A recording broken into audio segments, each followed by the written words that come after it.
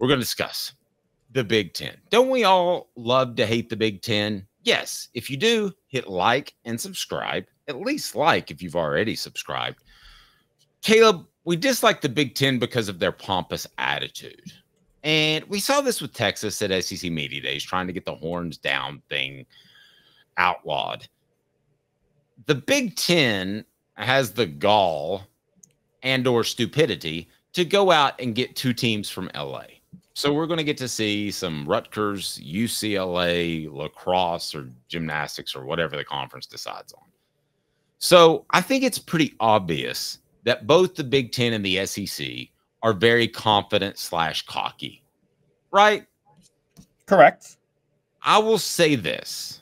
I think there's good reason to be cocky if you're the SEC. You're the home of college football. The Big Ten, I do not understand their cockiness whatsoever. Going out and trying to get West Coast teams is absolutely goofy. I think as good as the Big Ten is, they're far short of the SEC. So, Caleb, I ask you this question. Is the Big Ten closer to the SEC or the rest of the conference? The rest of the conference is, excuse me. Yes. Now, keep in mind, what we're talking about now is going to be irrelevant in about 2 years. This conference pride thing is almost dead, and I think it's going to be dead very soon, because the conference is just getting too big. As of right now, if conferences were to stay as they were, I would say the Big Ten in 5 or 6 years will catch up to the SEC. But right now, going into this year, 2024, I think in terms of quality of conference, I think it's laughable to say the SEC and the Big Ten as if they're one and the same. I think the Big Ten is closer in league with the Big 12 and the ACC. As a matter of fact, I think there's a case for the ACC against the Big Ten. And I know Michigan just won the national title. I get it. But Dave, okay, they added USC, UCLA, Oregon, and Washington. Washington's not going to be as good this year. They just lost Kalen DeBoer. They're not going back to the college football playoff. Oregon is a big addition. USC, I don't know if you know this. Paul Feinbaum was talking about it the other day. They want Lincoln Riley gone already at USC. He's effectively fired. I've heard that. Yeah, so they're not good. UCLA's not a great program. So really the only upgrade they got was Oregon. So let's talk about powers real quick in the Big Ten. Oregon, Michigan, Ohio State, and then at a tier below, but still a good team, is Penn State. That's it. Okay. Yeah, that is it. Yeah, that's it. Now, how deep does the SEC go? Because I got a good answer for you. The SEC laps that because you're talking, Georgia, Texas, Alabama, LSU. You can make. That's just 4 right there. But then, now, are you picking? No, wait a second. Are you picking out programs that could compete for championships right now, or that are traditionally better? Right now, I'm talking right now. Talking right now. Georgia, Texas, Alabama, and I'm saying this off the top of my head, by the way. LSU, Ole Miss, Tennessee, Oklahoma. I'm missing one. I'm missing somebody else that was actually picked ahead of Tennessee. My mind is totally drawing a blank. The point is, there's I'll answer. I can answer it maybe a little bit easier, but to your point, Tennessee has odds. Can you look up Tennessee's odds to win a national title? Are there odds out for that, or make the college football playoff? Tennessee has a decent shot of playing in the national championship game. Has an outside shot of winning the national championship. Most national analysts would agree. Caleb thinks it's this year. They have a really good shot at making the college football playoff. So let's go with that last requirement. How many teams in the Big Ten, because the answer is 7 in the SEC, have a really good shot, because Tennessee was voted 7th in the SEC by the media. So there are 7 teams, I believe, at least, that have a really good shot of making the college football playoff. I'm going to list off these teams, and you tell me if they have an opportunity of making the college football playoff. Michigan? Hey now. Yes. Ohio State? Hey now. Penn State? Yes. 12-team playoff, yes. They would have been in this past year. They'll get in at 10-2. Okay. I just don't like Penn State. Maryland? No. That's crazy. Rutgers? No. That's crazy. I agree with you. Michigan State? No. What is? Are they still paying Mel Tucker? Yes, they are. Indiana, of course. That's crazy. They're not going to make it. Now you go to the Big Ten West. There's not a team. There's not a single team. Iowa, Northwestern, Wisconsin, Nebraska, Purdue, Minnesota, Illinois. You suck, you jackass. None of them could make a college football playoff this year. You have forgotten, though. You have to add the newcomers in. You're not looking at the newcomers, to be fair. Oregon, Washington, and USC and UCLA. USC and Oregon do have betting odds. You consider them. I think both of them have realistic college football playoff shots. Is that fair to say? Say that one more time. The 4 newcomers, to be fair to the Big Ten, Oregon obviously has a college football playoff shot. They're a likely college football playoff team. Right. Washington and USC, you could consider having shots at the college football playoff, right? No. You don't think USC even has a shot?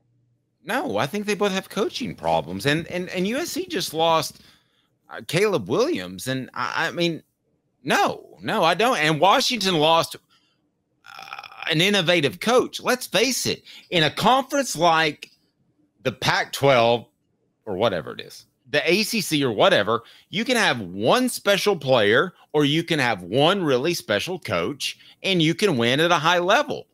That barely gets you halfway through an SEC schedule.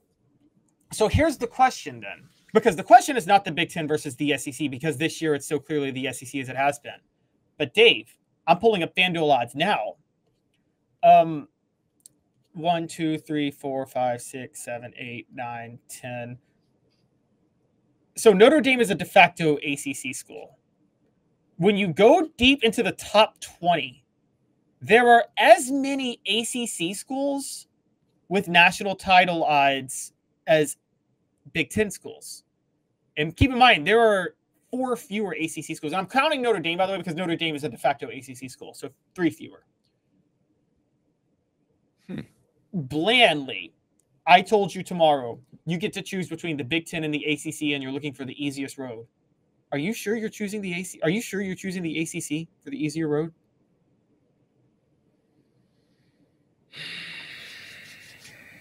Are you telling me the ACC is almost as good as the Big Ten? Is that what you're telling me? I'm telling you this year the ACC is almost as good as the Big Ten. And if you consider the fact that they have 3 fewer teams per depth, the ACC may be better than the Big Ten. Honestly, I am telling you that. I am saying that. TriStar hats for the latest in TriStar hats. Go to the original hats, apparel, and more. TriStarHatsCo.com. TriStarHatsCo.com. Use the promo code HOOKED for 10% off. Well, what does that say about what the Big Ten has put together? To me, here's the thing. It tells me it's just kind of blah. Well, this is the thing the Big Ten did. They put together, they are way behind in terms of talent. What they've done is going to put them in a position long-term to compete with the SEC, because this is what I keep bringing up. They went for the West Coast, and they have 4 West Coast teams now. They went for markets. What did that do, Dave? That allowed them to negotiate TV deals that lap the SEC. Literally lap. Because Greg Sankey's bringing in $3 billion a year to the SEC. The Big Ten's bringing in $7 billion. Those 2 contracts start this year. And the Big Ten's going to renegotiate in 7 years before the SEC can renegotiate in 10 years. You guys can say what you want about NIL. The Big Ten is about to have a lot more NIL money to throw at players than the SEC is, because they won't need booster money to upgrade the stadiums and upgrade and hire the coaches and do that thing, because the TV money is going to come and do that. And that is why in 5 to 7 years, right now the SEC has the regional advantage. They can recruit players in their backyard because all the talent is in the South.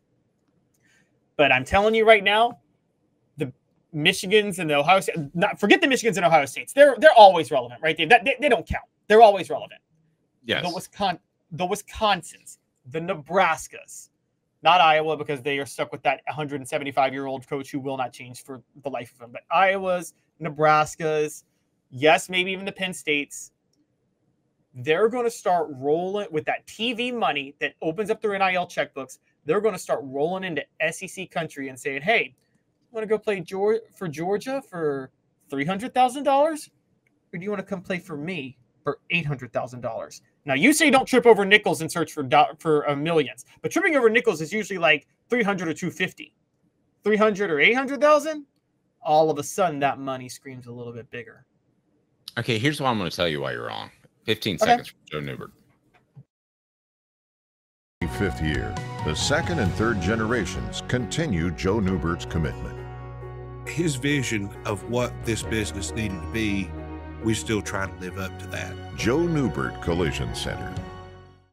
Caleb, simple fact is there are enough players in the SEC to stock all of their teams that can compete at that level and have the facilities. I'm not talking about the Vanderbilts of the world, but there are enough players in the SEC to stock those teams, Texas, Oklahoma included, with talent that will be willing to take a discount to play in the nation's best conference.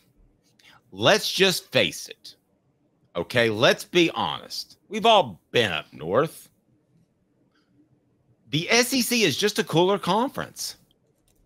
I mean, even when the Big Ten tries their big noon kickoff, which people like the show more than College Game Day because it's different. I get that.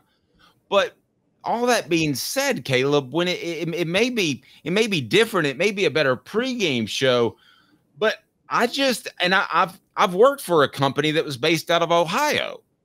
They knew when the Ohio State-Michigan game was, but they might not know the other weeks who Ohio State was playing, and they were Ohio State fans. They might not know till Thursday or Friday that it was Michigan State. Tennessee fans know who Tennessee's playing in the second week of December. So do most SEC fans.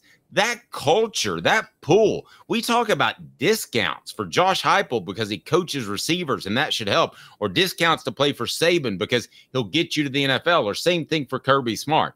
How about the discount to be close to home? And that's where the best football players are in the South. So I see where you're going, but I can't buy into that. Okay, but here's what I mean. I don't think that like this is going to make the Big Ten surpass the SEC just straight up, although it could because the monetary value is so different. We're not talking like, again, Dave, we're not talking a discount of like, okay, Tennessee comes in and offers a Georgia kid $300,000. Georgia offers that kid $250,000, and that kid chooses to stay and play for Kirby Smart for $250,000. We're talking offering $700,000 versus $300,000. Discounts are relevant based on what the. Will you at least agree that it matters the size of the discount? Yes. I mean, I'm talking about roughly a 25% discount, whatever the number is. Would you? I mean, I think we're going to have to take a 75% discount. The Big Ten has that much more money coming in. Well, then we're having a different conversation. Yes. I have a feeling, though, and this is based off the Dallas Strip, that television contract may have some wiggle room in it. That may be reworked. Until it is, the SEC. Until it is, the SEC got burned. They got burned. Now, here's the other layer to this. I'm not discounting your discount. You see what I did there? I'm not discounting your discount. I just buckled up Aaron Rodgers style. Ow, my Achilles. It's my one weakness. I'm not discounting your discount theory. I am saying, though, it's still an equalizer to a certain degree. It does lessen it because while, like, it does give the Big Ten an advantage that doesn't put it on par with the SEC, but makes it not as far behind. And here's what I'm trying to say. Right now, and you tell me, I haven't even gotten your thoughts on this. Am I crazy for thinking the Big Ten is closer to the SEC, to the ACC than the SEC in terms of quality? No, right now? No, you're not. Okay. Nope. What I mean is 5 years from now, I don't think that'll be the case. Do you? 5 years from now, I think the Big Ten will be closer to the SEC than the ACC. And some ACC teams that make the jump to those two conferences. Exactly. And so the two conferences are going to pull away. But right now, as of July 2024, that's not the case. Right. And that's where I'm at. It's like right now, the Big Ten, it's funny when people talk about Big Ten, SEC, Big Ten, SEC. They're doing that because of where college football is going. But if you look at the quality of the conferences right now, I mean, it's kind of weird to me that the ACC can't negotiate and get bigger schools than the Big Ten because the ACC, I think, competes with the Big Ten to a certain level in terms of quality. And the Big 12, that's a different story. They're being all flashy, which is cool. I actually think what they're doing is smart. But I just don't think that – I I think it's weird when we lump them together, because really in terms of quality, it's the SEC. They're doing that because they know about the Big Ten contracts, and they know what I know, which is that because of the money the Big Ten's about to bring in, the Big Ten is about to compete with the SEC in a way that they've never been able to before, to where, put it this way, Dave, I do think this, 5 to 7 years, I think even if the SEC's better, it's not going to be as noticeable as it is right now. It's like, okay, maybe it's slightly better, but it's like, it doesn't really make a difference what conference you play in. It's not like right now, 8-4 in the SEC is 10-2 in the Big Ten. Is that a fair comparison? Yes. I think in about 7 years, 10-2 will mean the same thing in the SEC and the Big Ten. And right now, we had the discussion about Penn State, whether or not they were playoff quality. Well, they are based off what they won last year, but they wouldn't be playoff quality if they were in the SEC. They would lose 4 games.